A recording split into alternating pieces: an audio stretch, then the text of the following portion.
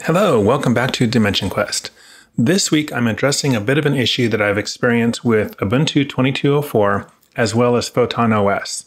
Now the issue may or may not happen for you. If it does, hopefully this video can help you out. But the issue at hand is the boot time for the virtual machine is over 2 minutes. It's like 2.5 minutes, almost 3 minutes in some cases. So on screen here, I do have one of my Horizon desktops that has this particular issue. So I'm not going to bother logging in. I'm just going to simply do a reboot. All right. So I'll hit the power button here, power off logout, and we'll tell it to restart. And restart. Okay, so right now that little cursor is flashing, so the system is shutting down. It hasn't started the boot process yet. So let's wait until it actually starts the boot process, and then we'll take a look at how much time this takes currently.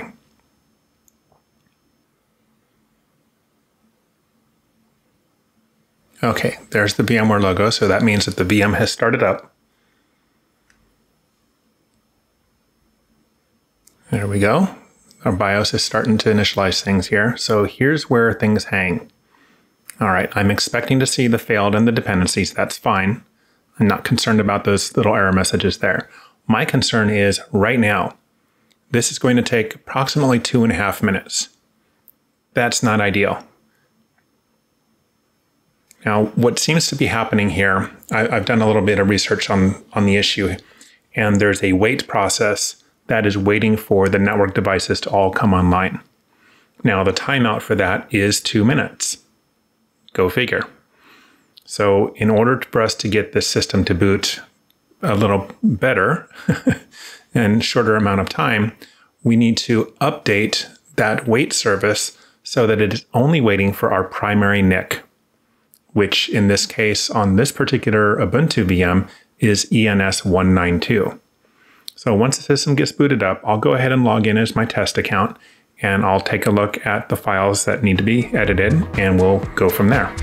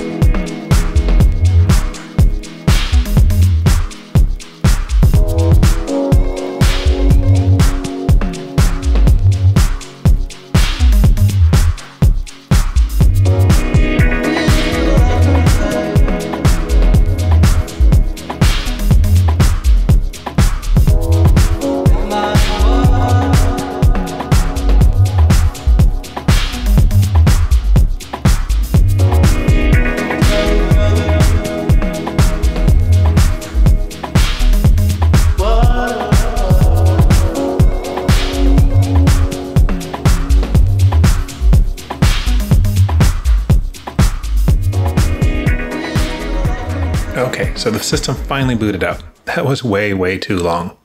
So let's go ahead and get logged in here.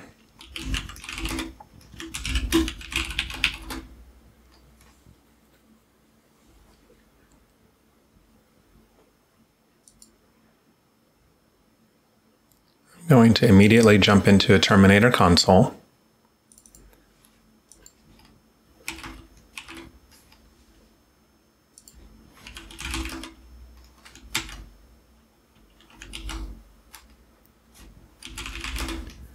Okay, so first things first, let's find out what our primary NIC name is. So if we just issue the command IP-ADDR, that will list out each of our network interfaces. So we've got our loopback, we have our ENS192, and we have Docker installed, so we have a Docker 0. And we can see here that our primary NIC is indeed the ENS192. And we can see here the primary NIC is ENS192 because this is the network that we're working on. So let's go ahead and just make note ENS192. All right. Now the service that is waiting for that 2-minute timeout for all these things to come up is that systemd networkd wait online service. So the easy way to modify this is to issue the following command: sudo systemctl edit systemd networkd wait online service. So here in this little editor, it's going to show you what we have, and what we're actually looking at here is a way to override those settings. And what we want to do is we want to tell this to listen to a specific interface, and that's the interface that we determined is our primary NIC. Once we've determined that, we go in here and we add the following lines. Service. And we want to do exec start equals, just leave that line blank like that. And we're going to do the same thing, exec start equals, and we're going to call the service command with the interface specified. So user lib systemd, network D, wait online. And since we want to wait just for a specific interface, we're going to specify that here, --interface equals ENS192. Now, in some cases, this may be ETH0 or some other value. So it's important for you to determine on your system what the interface name is before you go and you make this change. So now that we've got our override set, we'll go ahead and write this file and we'll close it. And just a quick note, this override file is being created in this folder and file name up here. etc systemd system systemd-networkd-wait-online.service.d/override.conf. Okay, so that file did not exist before we issued this command, and it doesn't exist until we actually write out this command and save it. So we'll do a Control-O to write out the command, hit enter, and then Control-X to exit out. Now we've made that edit, but we need the system to recognize it. So we need to do a sudo systemctl daemon reload. And now we can do a really quick check to see whether or not this service starts quickly by doing a restart. So let's do that.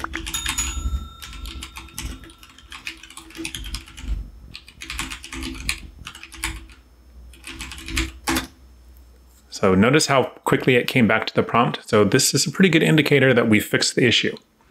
So let's go ahead and do a sudo reboot and see how long our reboot takes this time.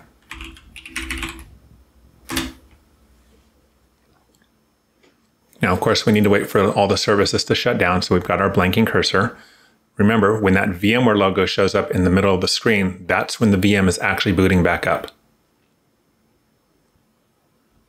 Okay, we're booting. Here comes those BIOS lines.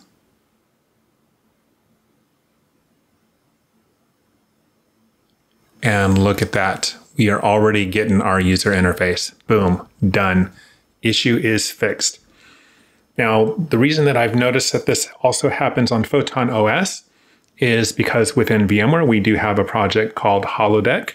And part of the Holodeck process is it builds out a VM called the holo-router, which acts as the default router for the entire Holodeck environment, which is essentially a nested VMware Cloud Foundation or VCF instance. Now that holodeck router in the early versions, I have passed on this information to the developer of the holo-router, but it was experiencing that same 2.5 minute boot time waiting for those network services to come online. So we've gotten the issue fixed. If you experience this problem and this video helps you, please let me know in the comments section below. As usual, thank you very much for taking the time to watch the video. Have a great week.